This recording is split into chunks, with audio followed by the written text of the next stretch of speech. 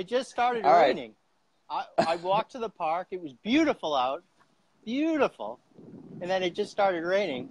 Once I was walking out to the green mulch, I had to walk back to the press box to get my umbrella to do this thing. Yeah, it's good.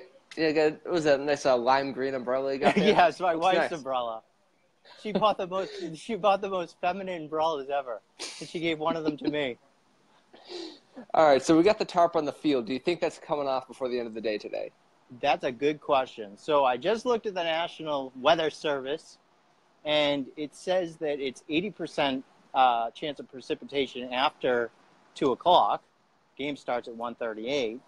And it says showers and thunderstorms. It said that it changed from yesterday when, it was rain. That was really what the forecast said yesterday was rain. Now it's showers and thunderstorms.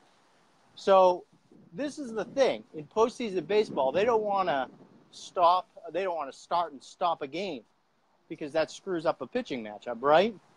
And, and that also messes up everything. I mean, if you just don't want to start and stop. You don't want to start and stop a game because, if you don't go the full game, and it just screws everything up. So it's very difficult to say if they'll play this game or if they'll start this game. And I don't even know with the other scheduled games what they would want to do with TV. So the Red Sox better hope though for a rain out because I want to see Chris Sale at Fenway Park tomorrow.